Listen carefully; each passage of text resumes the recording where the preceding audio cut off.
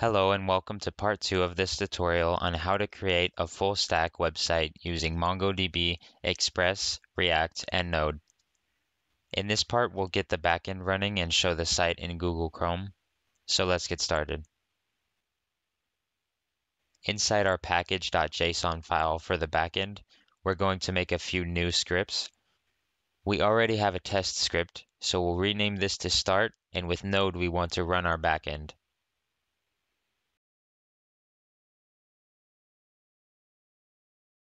The next script is server, which will run our backend server with NodeMon. NodeMon will restart our server whenever we save changes. Add a client script, which will run the front-end server. We'll run npm start, but we want to run that command inside the front end. To do that, we use -- prefix frontend. The last script we'll add is dev, where we'll use concurrently to run both the client and server at the same time. You escape the next character in strings by using a \. We need to do that a few times with this script to keep it all inside one string.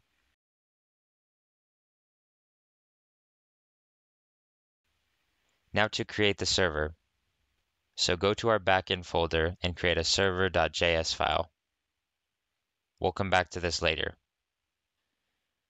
For now, we need to go to our package.json file inside the frontend and add a proxy so our frontend knows where to find our backend.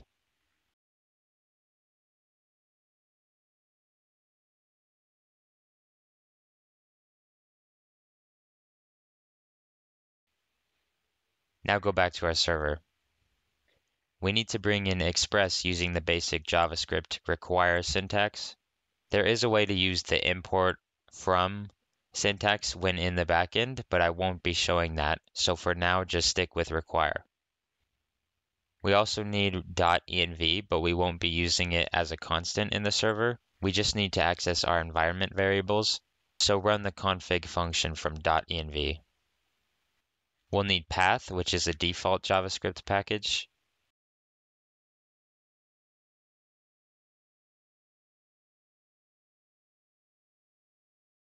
Now create an app constant and set that to Express. To connect to MongoDB, we're going to create a separate helper function. So inside the backend, create a config folder, then create a db.js file. Bring in Mongoose.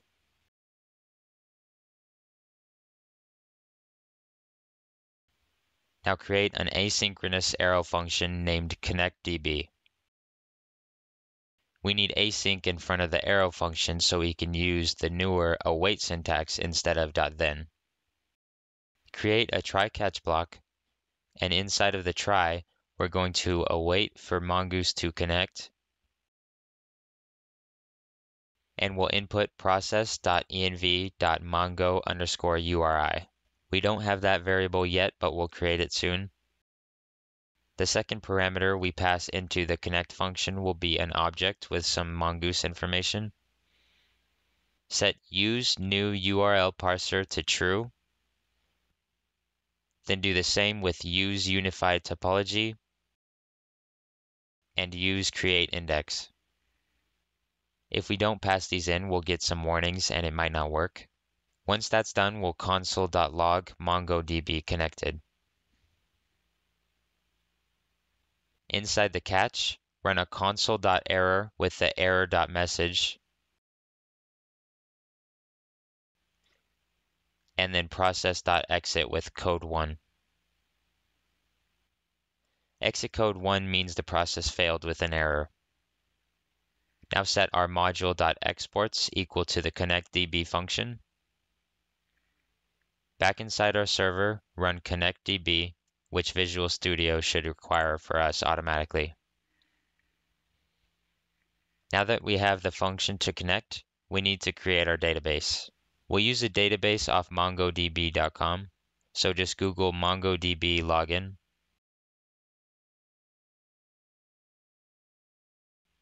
If you don't have an account, just sign up, they're free. Once you're signed in, it should ask you to create a cluster, which is basically a database.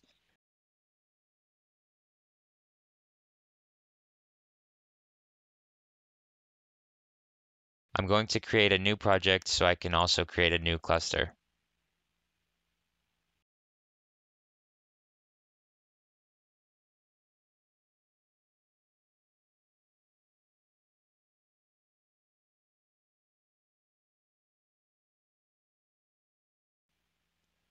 So you'll see we have access to shared clusters, which are free. I won't change any of the basic cluster information because I want to stay with the free version.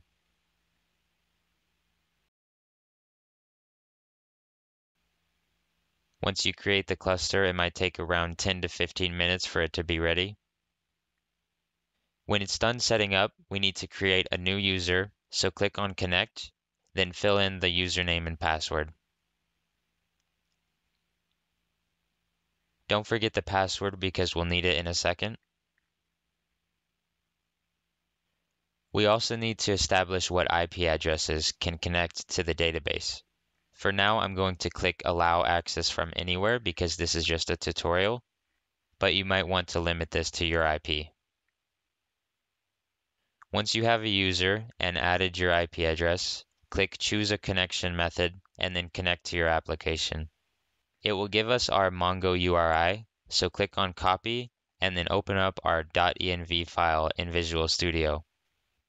Now create a Mongo_URI variable and set that equal to what we just copied.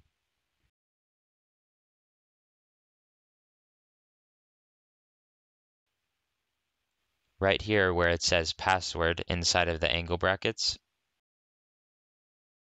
you want to replace that with the password you created when we were connecting to Mongo. Now our connectDB function should work fine, so go back to server.js.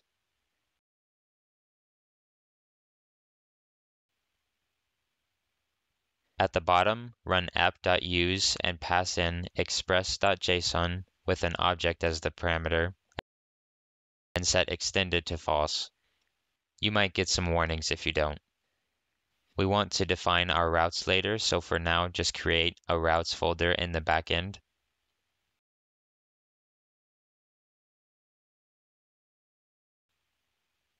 We'll also need to create some middleware, so create a middleware folder.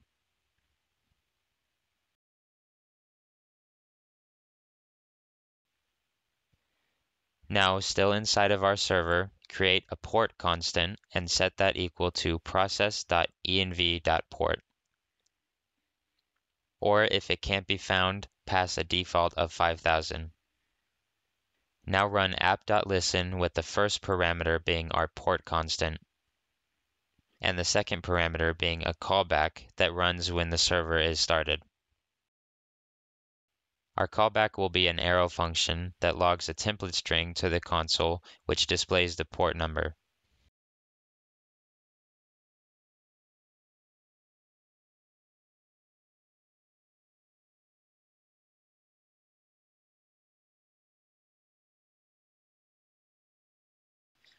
Inside our .env file, create the port variable.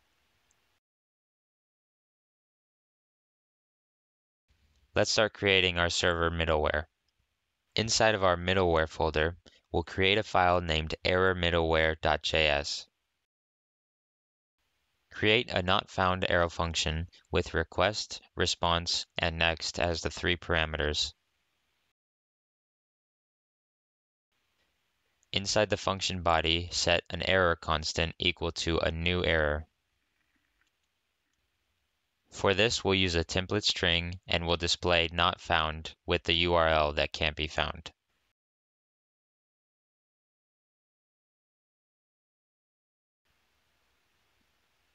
Send a res.status of 404 and then call next with error as the parameter.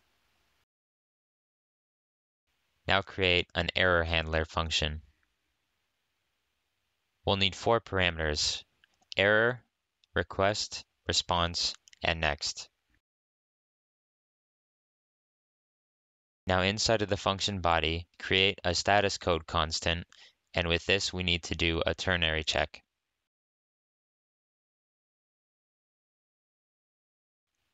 So if the response.statuscode is equal to 200, we're going to change it to 500, else we'll just return status code.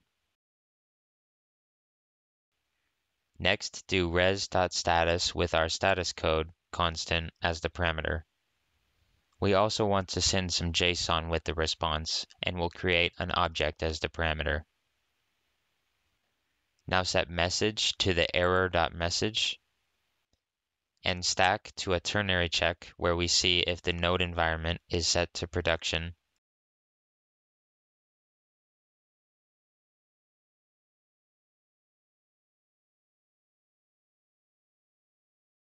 If it is, we'll return null for the stack, else we return error.stack. Now set our module.exports to an object with those two functions we created.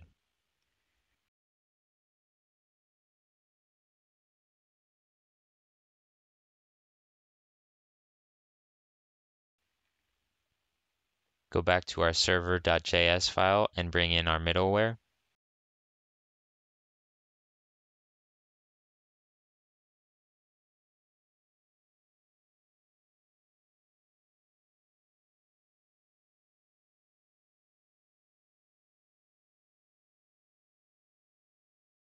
Then down under the routes, we'll app.use our not found middleware. I'm going to start up the server now just to check for any errors.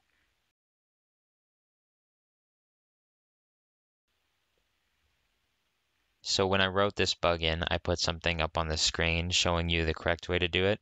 If you didn't catch that, just fix it now. Inside of our db.js file, process is spelled wrong.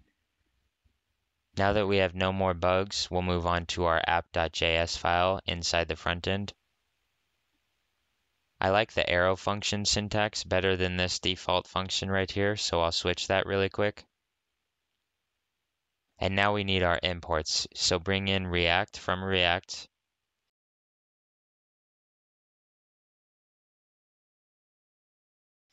And then inside braces, we'll bring in browser router, switch, and route from React Router DOM.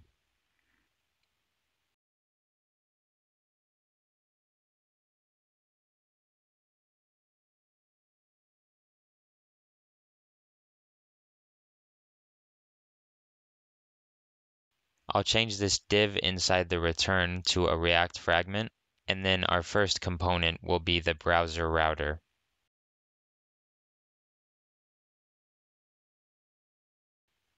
Next, we need to add switch, and then we can add our routes.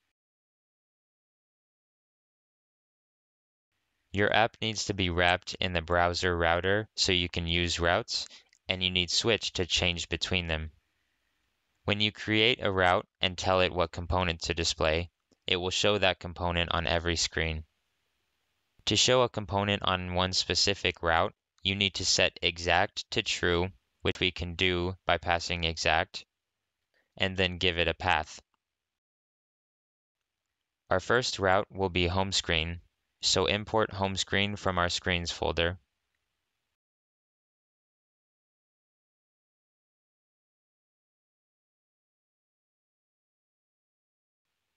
We'll also add a route for our login screen, so import login screen.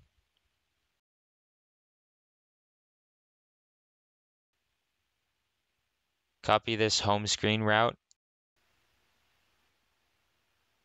For the home screen, the path is just a slash. For login screen, it will be slash login. And the component will be login screen.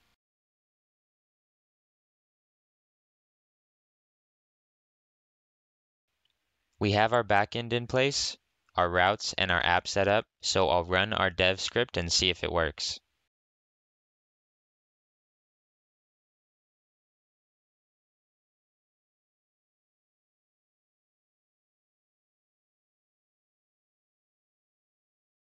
I messed up on the React Router DOM import, so just make sure you get this right with the dash in between.